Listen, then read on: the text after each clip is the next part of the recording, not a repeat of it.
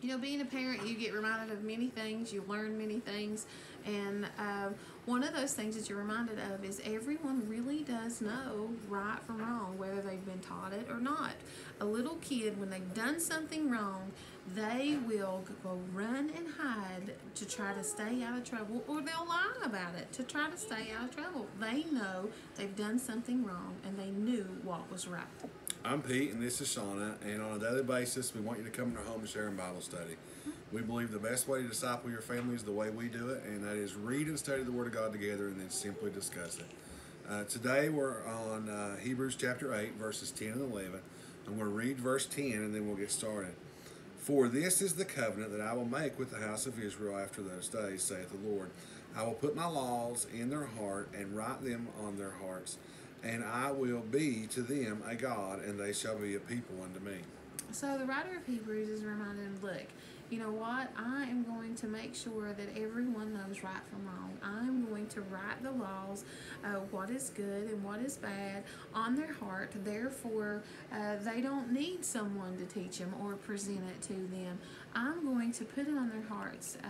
Man and woman will know what is good and pleasing to the Lord and what the Lord dislikes and hates. Right, he's speaking here. He says he's going to make this covenant with Israel. After that, he's going to say, you know, and he's talking about the church. When the church is established, the Christian people is going to know right from wrong.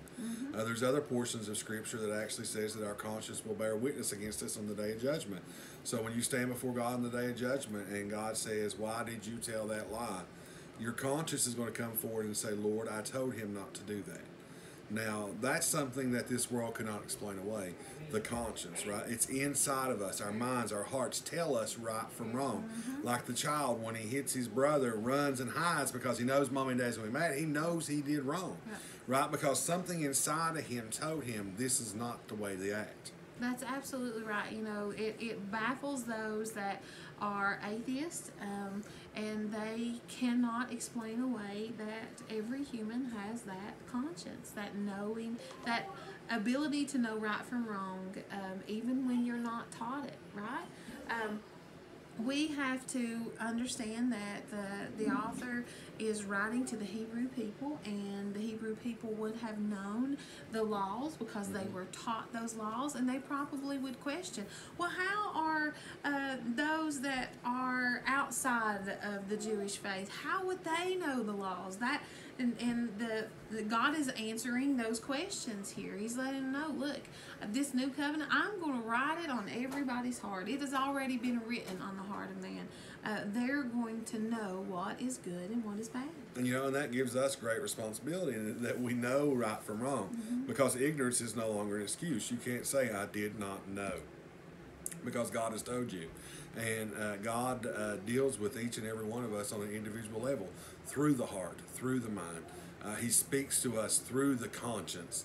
And as believers, we have the Holy Spirit dwelling within us that also is a general and guides and directs us and tells us, no, yes, you can do that. You shouldn't do that.